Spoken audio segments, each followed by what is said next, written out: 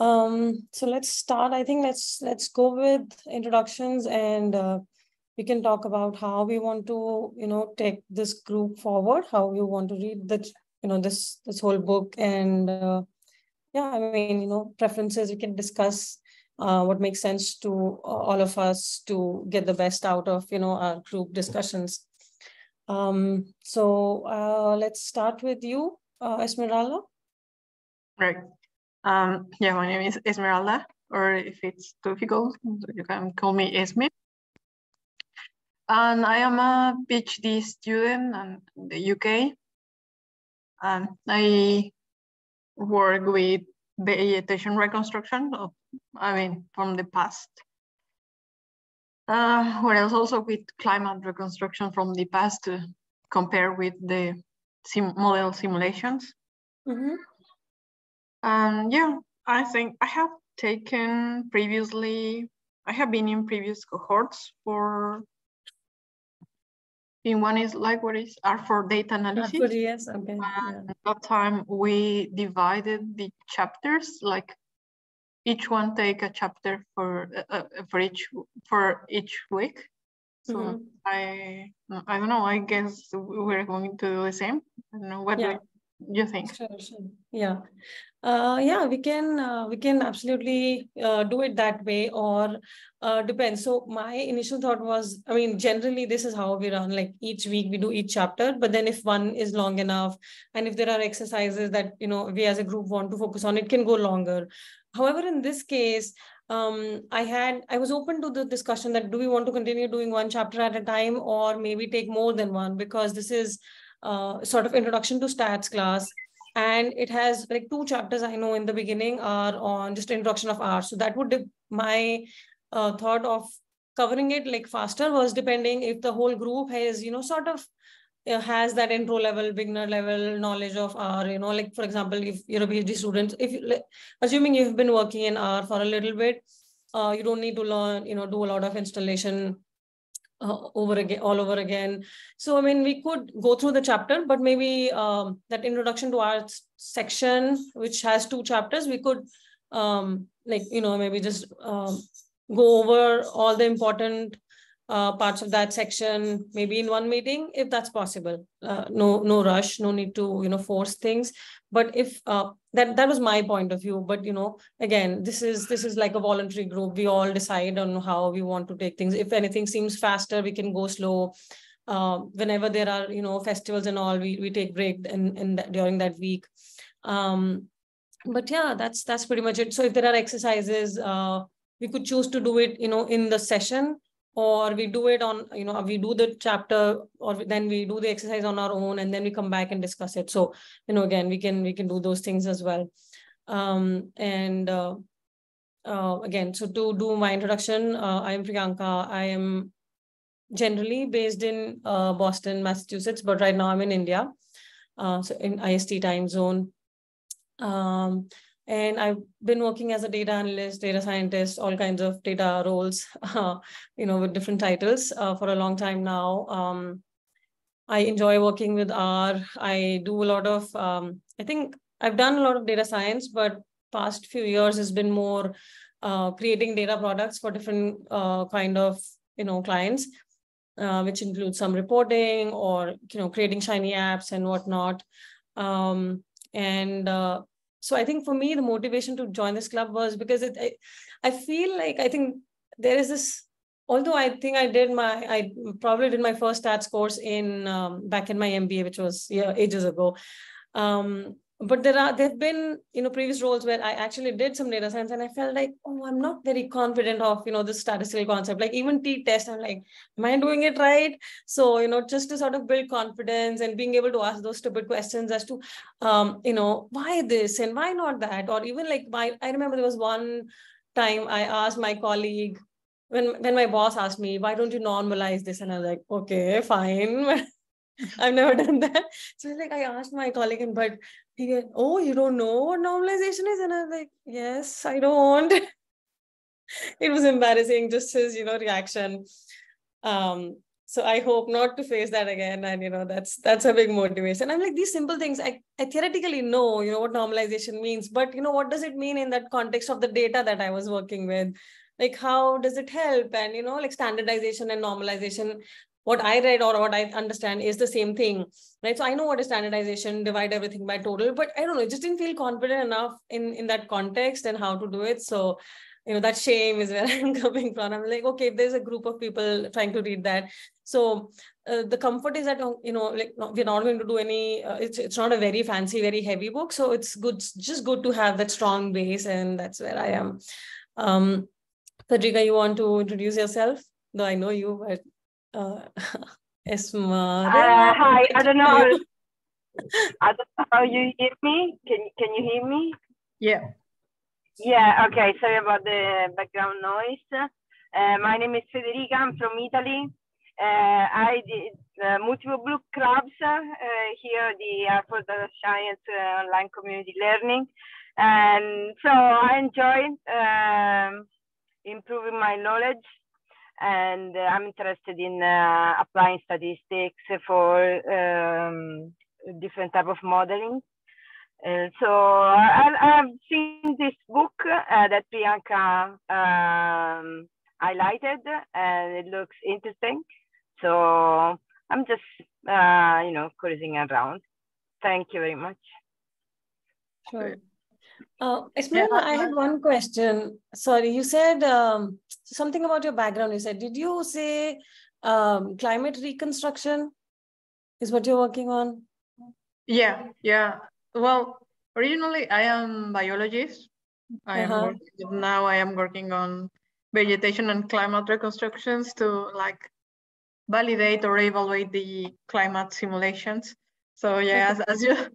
as you say, in the college, I learned all these statistics tools, but with very initially just manually making the calculation with the calculator and by hand with small data sets. But when these large databases come, was right. Oh my god. Yeah, and I'm sure that you must have read the same typical book. That it's a foreign author, Sweeney something.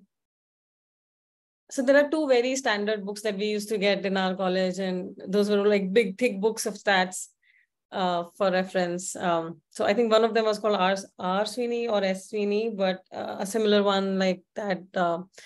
But yeah, anyway, so and the reason why I asked you again is I was thinking I will say that in my introduction, because climate space is something that I am personally trying to orient myself into from business world of data analysis. So I have recently started pulling people into one climate subgroup that we have on within R4DS Slack group. So I will send you an invite there. And I am so excited to hear that. Yeah, exactly. We'll be really. I would love to hear about your work, what you do in more detail. It's interesting. Yeah. Yeah, and also I want to say it's good to have Federica here, as I have seen several videos where you are in, and I think they are very well explained. so I am happy you Federica are here. Yeah. All right. So now that we don't have many people, should we maybe start with, so I think we all have that link of the book, right? So did you read through chapter 1, or do you want to, Federica says yes to your point. So do we want to go through chapter 1 in that order, or I didn't read the psychology of stats per se, in that first section, the first 2 chapters, but if we want to, I can cover the introduction to our section pretty quickly. But again, depending on how you two would prefer. Have you read the chapter 1? Not really. Okay, so Federica, should I cover the installation, the intro to our piece for now? Mm-hmm. Okay. Yeah, please. Okay, sure. So 1 second. I will start. So again, I'm going to just open up the book and discuss. All right. So like I said, this is not really the first chapter, but it's easy for me to talk about this. So I'm going to take this as the first one because I didn't really want this to be like a very time consuming thing. So I'm going to try and cover this and hopefully next one also. So that you have worked with our Esmerella? Yeah. Okay. So yeah, I think it's not going to be something very foreign. So I think it's something that we can hopefully quickly cover and also not have other people miss out on too much from logistics perspective. All right. So this section is mainly about getting introduction to R, and it has 2 chapters. This one being getting started with R, which essentially contains information about why we want to use R, how, it's an open source tool that provides us, it can act as a simple calculator as well as, you could write scripts and achieve sort of automation in a way. R as a software was designed for statisticians. So for doing statistics in mind, when Microsoft Excel was, just becoming too tedious, or, data was becoming too big for Excel to handle. And, it's an open source tool. So you can, once you learn this, you can avoid using any proprietary softwares. You don't have to pay anything to anyone and things like that. And so, yeah, so for people who are, new to R, or who are basically just interested in doing some stats, they can use our, just the base R system to be able to, do those statistical tasks. However, with time, as R and our community has grown, we now have different IDEs as well that we can that allow us to make it, use it more efficiently. So now, that theoretically we understand what R can do, and, we are ready for trying to see its usefulness. We need to start with installing R, right? So we can go to the, I think, so R is basically, I think, an output of a CRAN project. I can't recall what that stands for. So CRAN is an acronym. So we go to this website, we would see by default the latest version of R that is available. We can download depending on whichever operating system we are on, and start from there. So that would be our first step, installing R. Now, let's see, are there any special instructions here for yeah, so practically speaking, like, you will, if it's a Windows system, you will get an exe. If it's a Mac system, you will get that package file, and then you just have to install those. So you download those, the software setup, depending on whichever your operating system is, you download it, and then you double click or, follow the instructions to install on that system. A very obvious next step happens to be, when you're going to become an R user, is to install an RStudio, which is a software or an IDE, which is integrated development environment, which is similar to Eclipse for those who have known Java. Now, what this helps with is it gives you, it makes your life a lot more convenient. Let's put it this way. So in R, you just have the console, and you can type things out, and you will get things, you'll get the results out, and you will, do things sequentially, and, maybe iterate over things, and just keep doing and keep getting your outputs. Now, when you want to be able to do it in a more sophisticated way, that's where RStudio or an IDE would help. I think VS Code also can handle R. There are some people I've heard who use VS Code as their IDE. So it's more or less an personal choice at this point. So, but to install download and install RStudio, you need to go to the RStudio website. It's a PVC company, and you can go there, go to the download section, and install it for, again, whatever system you're on. So it'll give you, enough instructions to do that, whether it's a Windows, Mac OS, and all of that. And then once that is set up, you would see an IDE like this. It'll take you, so the first, the fresh RStudio that will always open up for you would be, this is called console. The right-hand side is your environment pane, or is it called something else? And then this is your files explorer pane. So like I said, the first time, I think when you open it up, it goes into the default location, I think, where your R is installed, or yeah. So that's where it would always start. Now, when you go to the file section, you can create new files. You can create, you can save the scripts, and what you will see, actually, I can show you one. I have lots of them open. So, this is my RStudio on my Mac.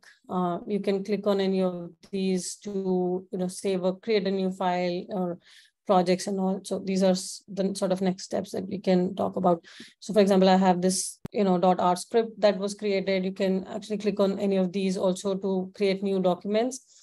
And so essentially, coming back to the basics, this is the editor pane, where you can actually write your, more than just one line of code, run things and iterate over things. And then when you're ready, you actually save it so that you can rerun all your set of instructions. And this is the console, which in this diagram was the bigger section, because when you start afresh and there is no open window or no open script, this is how you would have, the console would be an expanded version. So this is the sample of your console. You also have terminal and background jobs sections here.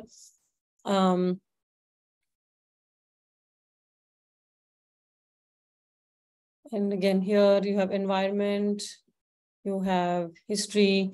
So environment tells you it will contain all the variables that are, I'm on video, just so you know. It'll so every time you run something, in your code, all the objects that created will show up here. And in the history, we'll have all the commands of things that you would run.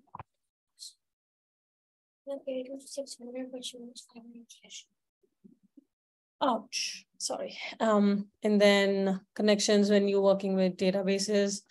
And then this is tutorials, mostly, the RStudio tutorials that are available. Close my door, please. There. And then in the file section, like I said, so in here, we started with, the home of your computer. You can click on any of these folder locations and then, navigate to where you want to be. Then the plots section will have, so for the next is the plots pane, which, you would see populating every time. Hi. Is there a question? So, yeah, and just because I see in your system it's 5. Because what's that question? Here is 2:25. Okay, so we are like. Oh, time. I'm in India. That's why. Okay, and what is it? It's 5:55 p.m. Yeah. 50. How is that possible? So we have more. So not an entire hour. So not a whole hour and 20 minutes. With India and few other places, there is this time zone thing that it's half an hour. How many hour plus half an hour? Of okay. I didn't know that. I absolutely believe there was 1 hour. Okay, that's good to know. Sorry if I interrupt you. No, that's okay. I also wanted to say, I asked you to go through these things because it's always a bit difficult to, say the things that you are aware of and explain to the others. So, and I expected, to find those little things that I didn't know, and maybe, So for me, I know how to do these things, but it's good to have that on YouTube, maybe. What do you think? Yeah. Yeah. Thank Sure. you. Okay. Yeah. Yeah, so I was talking about plots pane. So where basically when you start plotting with either ggplot or the base R plotting functions, once you run that code, your plots would automatically open up in the plots pane. When you have something in there, you can, you get an option to maximize or zoom onto those plots and also export it into some different formats. Then you have packages section, which basically shows you the entire set of packages that you have installed on your system. If you want to install something new, you can either click on install, write the name of the package and, click install, or you could go and do install.packages on your console, write the name of the package in quotes, and then that will do the same. You could also update from the pane. It will show you all the packages that you have. You can select them and then you can update those particular packages. Then you have help,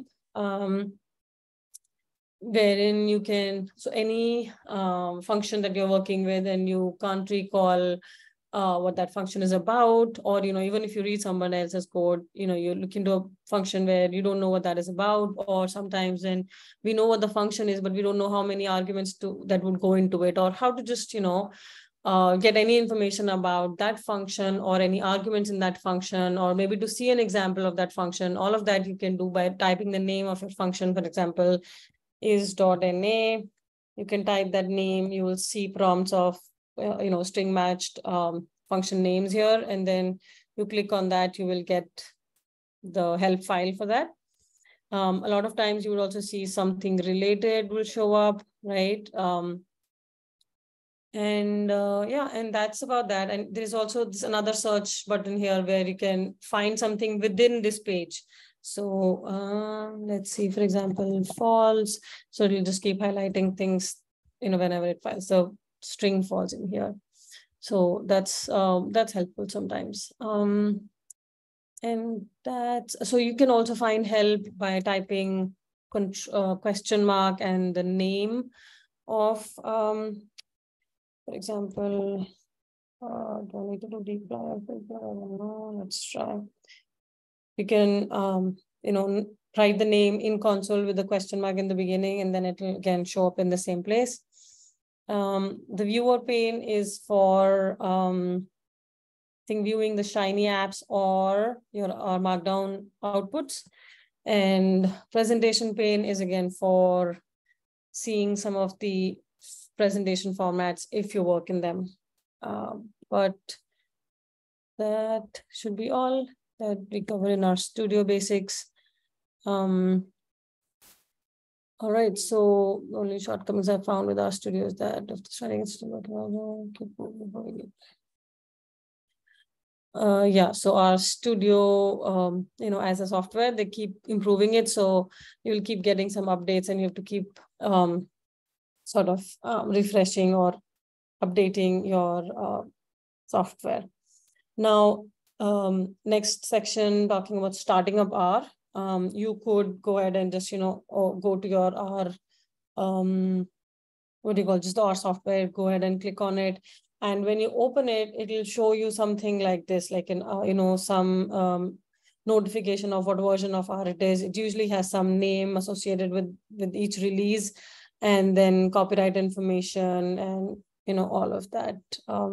This is something like a standard information that you will get every time you open a new instance of R. Also, when you open a new RStudio session, this is what you would see in the console, I believe. Yeah. So right now, I have our version 4.2.1, which was called Funny Looking Kid, which is different from what this one was.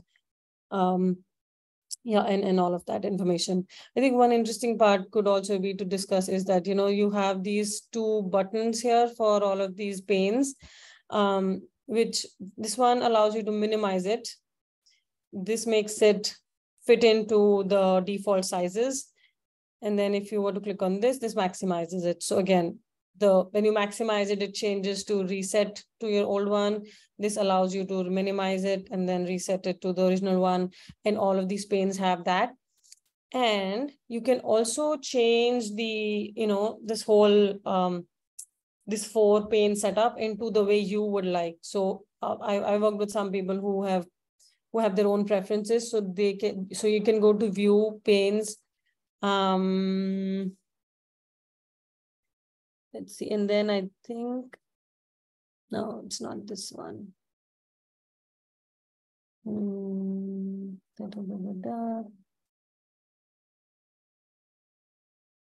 There is something that allows you that. Change pane. No, I can try global options. Let's see, it doesn't have here. Maybe global options has it. Yeah, pane layout here.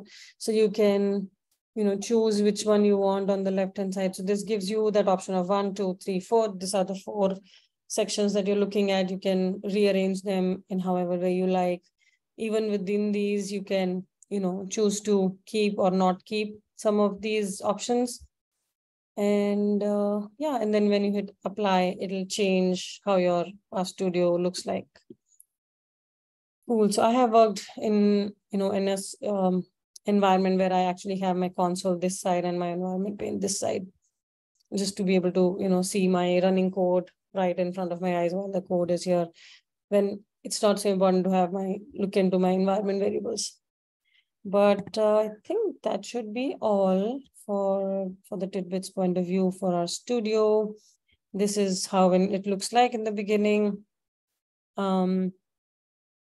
Yeah, so now actually starting to use R. So I think when we start working with R, we will always read that R can act as a basic calculator. So this is the console. I think I just briefly touched upon this earlier. So this is actually where a lot of our magic is actually happening. So this, when we write a command here, and this is called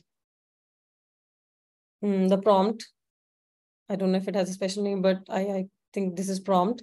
So whatever you write on your prompt, it is basically running a command in R and then giving you the results. So you can do 1 + 2 gives you 3. And, this is how you would say a basic calculator. This is how you would expect a basic calculator to do. But you could do more than that. Yeah, okay. Even square root is a calculator function. But you could also do, let's see, what else can I do beyond? I can do everything.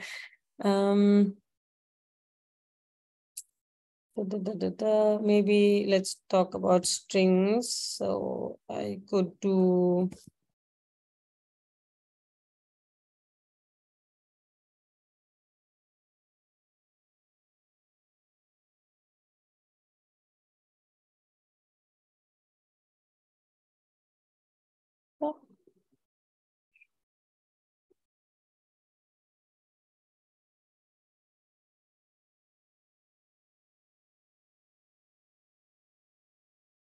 so we could, do more things than just using it as a calculator. And we can do, we can create a sequence. And yeah, all the good stuff. Okay, this is an interesting thing. So if you've noticed, I think this portion, I want to see and come back to this again. There are a few things that I was talking about. So I think I just want to read this here because this reminded me of a conversation that I had on another Slack. So I'll just go through this. Even with such a similar example, it's important that you understand how to read this extract. In this example, what / typed was 10 + 20. But I didn't type the angle, the greater than symbol. That's just the R command prompt and isn't part of the actual command. So neither did I type 130 part. That's what R printed out in response to my command. Secondly, it's important to understand how the output is formatted. Obviously, the correct answer to the sum of 10 + 20 is 30, and not surprisingly, R has printed that out, but it's also printed out this, which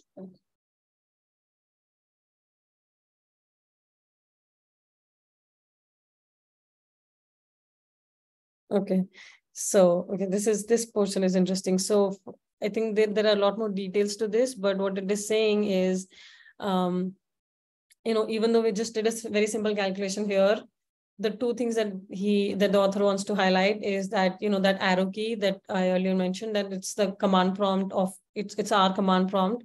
So when your cursor is on that, that's what shows you that your R console is ready for you to, type a command, type an instruction to perform something. And when you get a result and you see, okay, 1,30 or whatever, the 30 is the answer in this case, but it can be anything in your operation. So in the most basic sense, what this means is the answer to the first question that you asked me is 30. So that's how we would read it, because we're talking about this one here. So this is, when you're asking a question, and this is when you get an answer from R.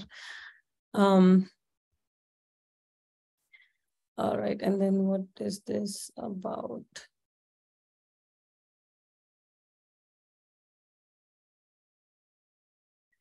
Just another thing now that I've touched on these rules.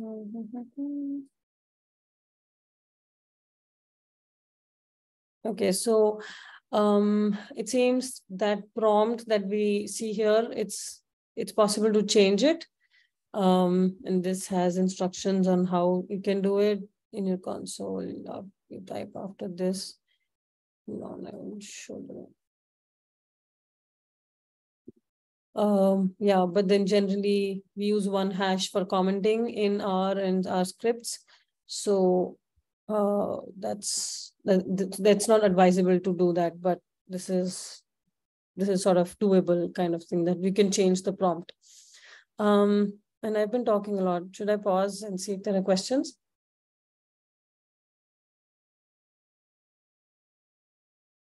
Okay, so I'll keep going.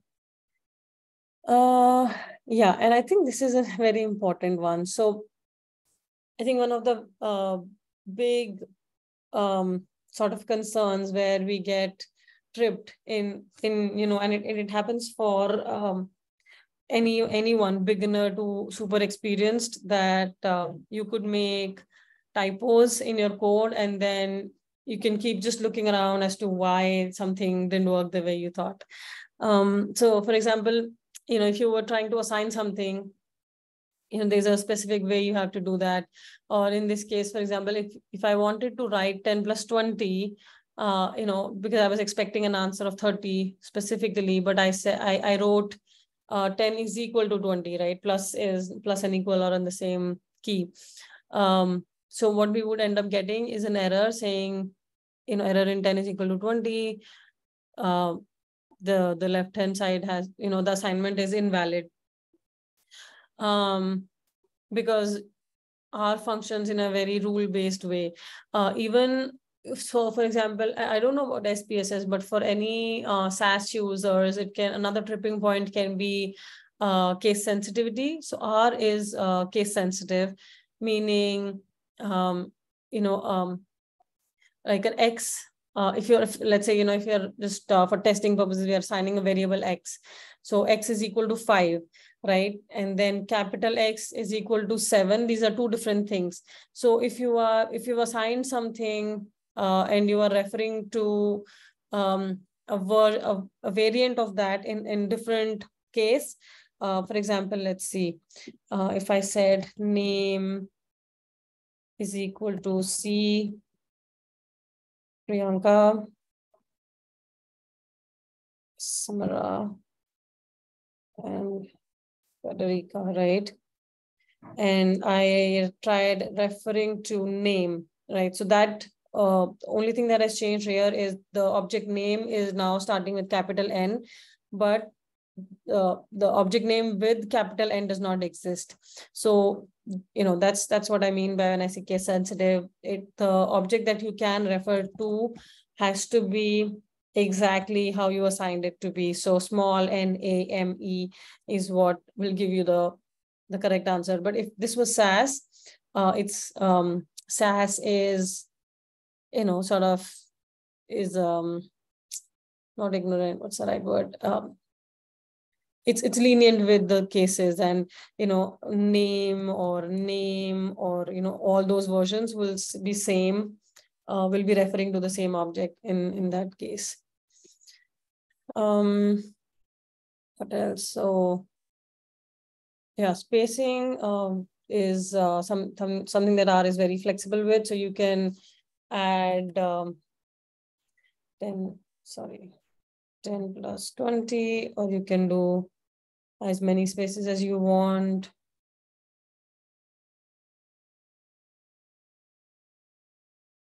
All of this will give you the right answer.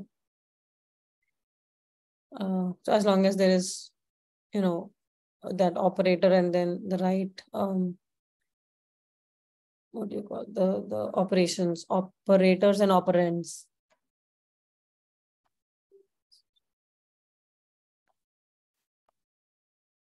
Okay, so, but there is probably some exception to read about, which is citation function.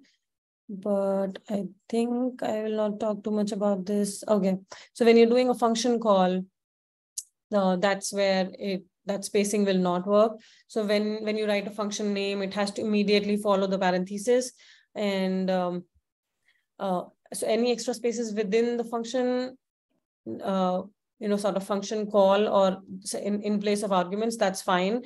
But between parentheses and the function name, that's not fine. So it won't work. It won't be acceptable. And even within the name, like the entire name has to be one name without any spaces. Okay, yeah, this is an interesting one. Something I've not, sort of read too often about. So a lot of times you would see when you start writing your R code, and there is a lot of nesting, or there is a bunch of things going on within sort of, let's say, one function call or one statement. And I think II experiences a lot, so I'm sure others face it too. So you will have sometimes like one bracket opening and then closing, and then within one you will have further things happening. For example, inside a mutate, then you do a if else to create, while trying to create a new variable. Within if else, you're testing maybe two conditions. So you will have like multiple parentheses opening and closing.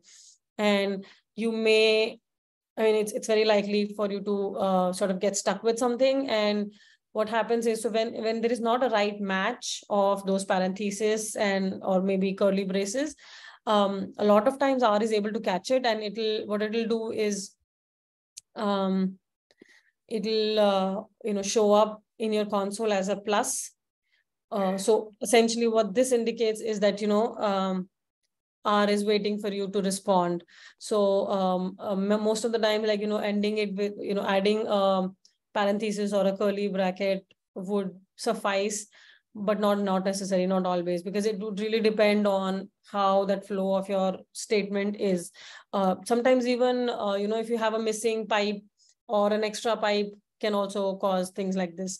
So you just basically, it just indicates that something in your syntax is not right. You need to go back and just review where all the brackets and pipes are all placed in the correct order. So for example, in this case, you started the function call, you've not closed this parenthesis, so that's why it is telling you, that something is missing.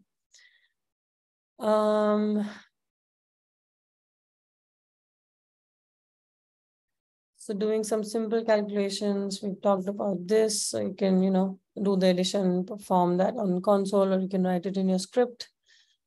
Similarly, adding, subtracting, multiplying, and dividing. Anything that I miss here?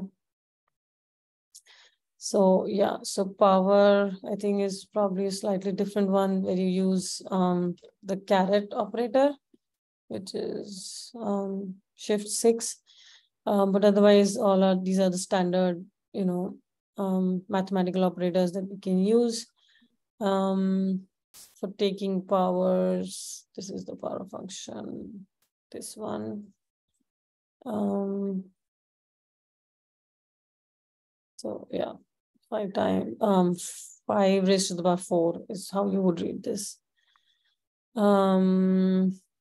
yeah, you also need to be, sort of very careful of the order of your calculation. So I have growing up read about BODMAS, where you have brackets. What does O stand for? Then, okay, I'm missing O, but then brackets open, division, multiplication, addition, subtraction. So that's the sort of order you have to follow. But in R, if you want to sort of if you want to force another order, you want to make sure that you put parentheses for that to happen. So, again, in this example, 1 + 2 × 4, what it is going to start with would be that BODMAS rule, but probably, different places call it differently. So what it will do is do this. Okay, so it did this addition first, and then, no, wait. Oh, it did 1 + 2 × 4. So 1 + 8 is what is giving you. This may not exactly be what you're always expecting. So if you put a parenthesis over here, then basically that 9 is correct. But if your parentheses were here, the answer would be different. So you just have to be mindful of how you wanted to calculate. Storing numbers as a variable. So we use this as the assignment variable, this less than and dash or hyphen. So, when we are working with, now we are starting to sort of understand how our, calculations work. Then now, in order to be able to save those calculations into a script, a lot of times we would save the numbers or values in variables or, in the data frames and things like that. So that's why this assignment operator is very helpful. So if you, give 350, like the value of 352 or this variable called sales, and then refer to this, it will, ultimately, so basically this is storing the value 350. And every time you use this, unless it is overwritten, you would be able to access that 350 for any calculation purposes. So you can, interesting. So I don't use this too often, but I've always done the left side as assignment and the right side is the value that is assigned, but you could apparently also do it reverse order, like this. So yeah, that's fun. Then moving on to, I don't think we're going to finish this chapter either. Doing calculations using variables. So I think pretty simple that you could assign. So earlier we did 10 + 2, right? Now, if I assign that 10 to X and 20 to Y and said X + Y, it would give me the same results. But now we are doing the operation with the variables or with the, with our variables. So, which allows us to, for example, if I save this in a script and I wanted to change X and Y, we could do that, maybe pass these values into a function and whatnot. So it's just basically just, slowly moving towards how we make things more and more sort of dynamic, or that allow us to, write set of procedures to do, and then also allow us to modify things that can change in a way. Right. So for example, this assignment revenue initially had this value of sales times royalty. Then for some reason I want to add 550 to it, and things will change appropriately in that way, in that order. Rules and conventions for naming variables. This is a very interesting topic, and actually a very important one. So let's look at this. I'll probably share this afterwards, but for a long time after working in R, I didn't realize how important like naming your variables was. And it is very easy to do, X is equal to this and Y is equal to that, and X and Y and X + Y, and then just keep recycling those X and Y variables, or sometimes A, B, and C. But it's not not just not reproducible, but it's just not sustainable, because you will end up without realizing messing up so much that, for one script that you're writing today, you did that, then tomorrow you move on to doing something else, and then eventually something else afterwards. But if you don't close your RStudio like me, and then your A's and B's and X's and Y's will stay in the environment, and they can mess up your the values in that project without knowing, and that can be very stupid feeling. It's not good. So what that means is a couple of things here. So you should restart your art session frequently, maybe shut it down, like close it off entirely, if that's the best. Use our projects, and I probably it will come in later, but using our projects is something that, if someone to ask me one tip that you could give some, junior coders that I wish I had known earlier, would be that, start with using our projects, because it's just so much nicer, neater, and without much effort. It's something that it's like one of the must use kind of things. At one point, I was advised very strongly about it, and I was so stupid to not follow it until I made a mistake, which was non-traceable. And then after that is when I moved, and there's no looking back.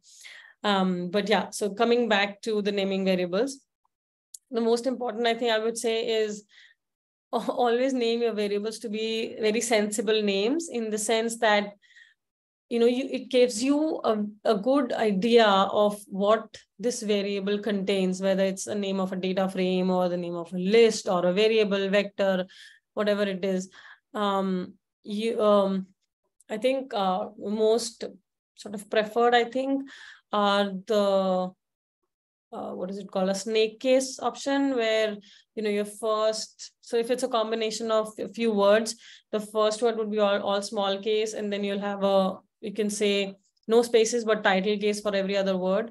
The other one, I don't know what it is called, but which is the one that I use, is everything should be small letters, and all the words should be separated by underscore.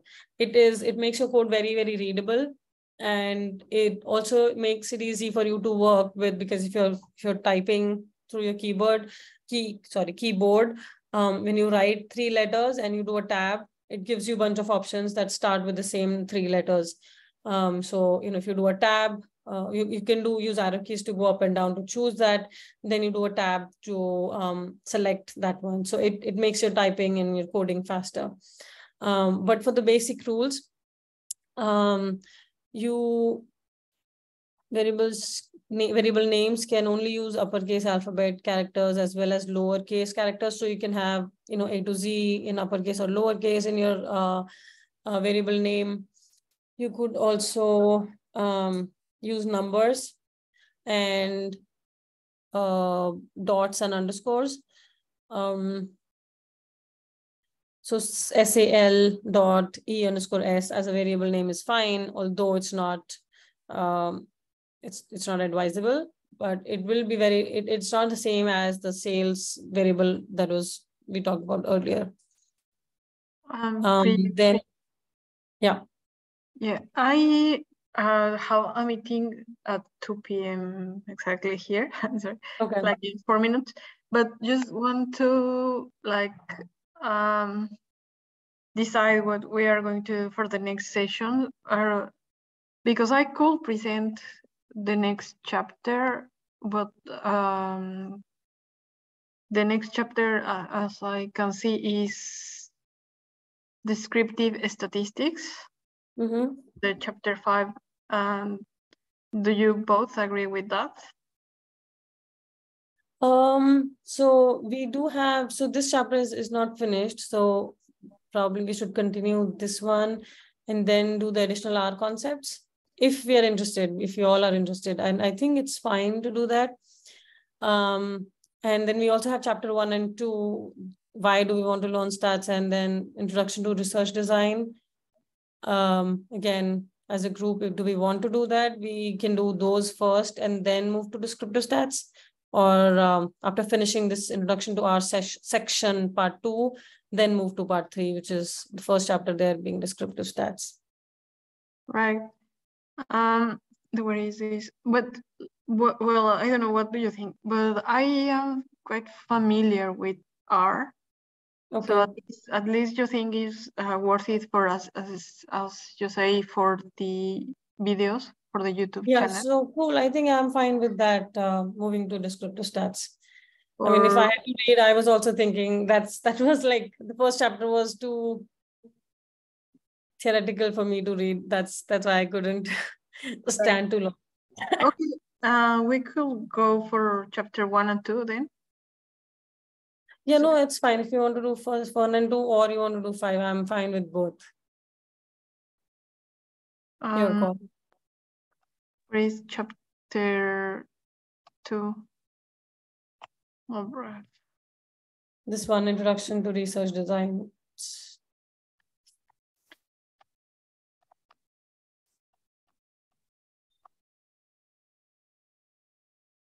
Let me scan it quickly.